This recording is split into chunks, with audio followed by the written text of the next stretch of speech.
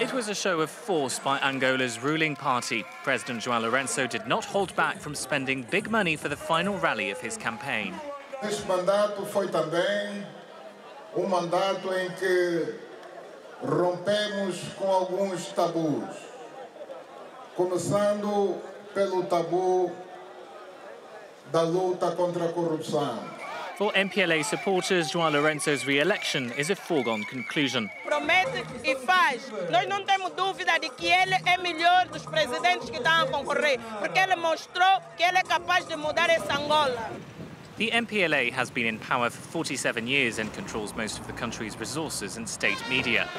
UNITA, the historic opposition party, meanwhile, has run a more low-key campaign, reaching out to voters in deprived areas hardest hit by the economic crisis. Hoje são pessoas sérias a comer nos contentores.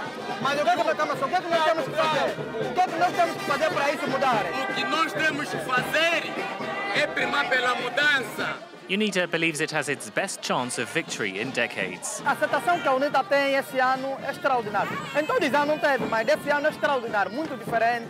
Temos assistido, o cara jornalista assistiu uma pequena marcha. Qual é a situação que nós temos?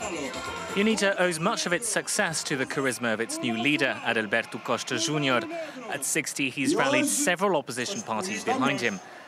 For this political scientist, Wednesday's vote could be the tightest since the country's first multi-party elections in 1992. Tens esse grupo de jovens que olha para o Adalberto, por exemplo, como jovem. Para eles, ele tem a articulação dos jovens, mas do outro lado tens o problema do tradicionalismo. Há voto tradicionalista que não vê o programa eleitoral, mas olha para o partido. 14 million people are expected to cast their votes on Wednesday to elect 220 MPs and a new president. Former